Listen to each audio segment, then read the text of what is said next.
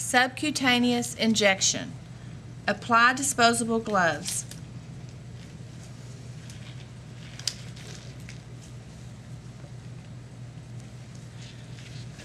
Inspect skin surface of chosen injection site for bruises, inflammation, or edema. Cleanse site with antiseptic swab. Apply swab at center of the site and rotate outward in a circular motion for about 2 inches.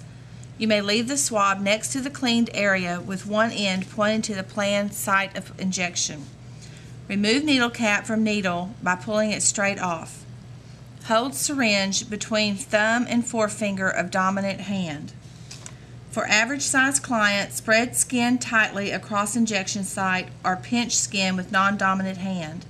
Inject needle quickly and firmly at 45 to 90 degree angle, then release skin if pinched. Inject medication slowly. Then smoothly and steadily withdraw needle while applying antiseptic swab gently over site so skin does not drag. Apply gentle pressure with antiseptic swab or dry gauze if desired. Do not massage site. Apply bandage if needed. Discard uncapped needle and attach syringe into sharp safe container.